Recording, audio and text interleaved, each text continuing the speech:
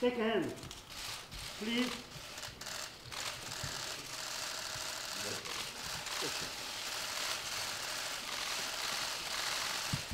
We are discussing many important things, including, obviously, North Korea, the relationships with North Korea. I had, in many respects, a very good meeting. We did not fulfill what we wanted to, but in many ways, certain things were agreed to. My relationship is very good with, as you know, Chairman Kim, and I think that it will go on that way. We'll see. We'll probably know, but we'll be discussing that. We'll be discussing trade, military purchases. South Korea buys a great deal of equipment from us, especially military equipment. Please, go ahead. 그리고 지금 곧 효력이 발생할 예정입니다. I think I can say that our relationship has never been better. Our relationship is on a personal basis, very close. First Ladies, likewise, extremely close. And I think that that will continue for a long time into the future, forever. 아주 긴밀합니다. 개인적으로도 우리가 긴밀한 관계를 가지고 있지만 두 영부인들도 상당히 아주 가까운 그런 관계를 가지고 있습니다. The question was if North Korea actually submits a roadmap regarding complete denuclearization, are you two, the two presidents, will you be discussing this issue at the summit meeting today? Yes, we will. We will be discussing it. Certainly, that's a very prime topic for our meeting today, and we hope that's going to happen.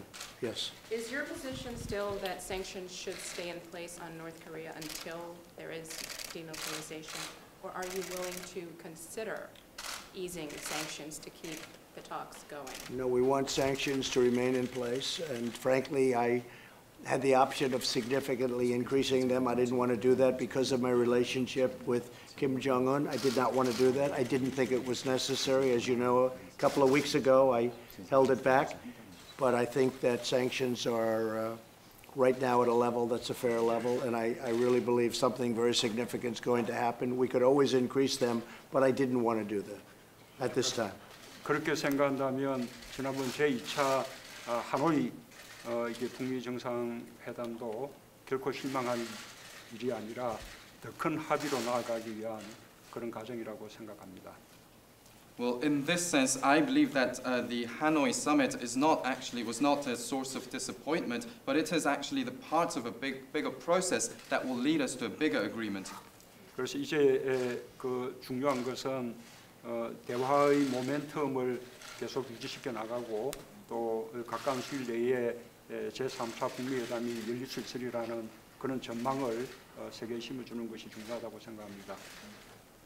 So the important task that we face right now is to maintain the momentum of dialogue and also express the positive outlook regarding the third U.S.-North Korea summit to the international community that this will be held in the near future.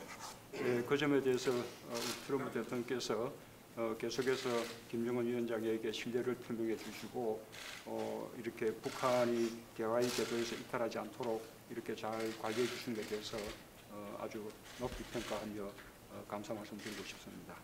So in this regard, I'd like to express my high regard for how you have continued to express your trust towards Chairman Kim, and also you have made sure that North Korea does not deviate from the dialogue track. I would like to express my gratitude for this.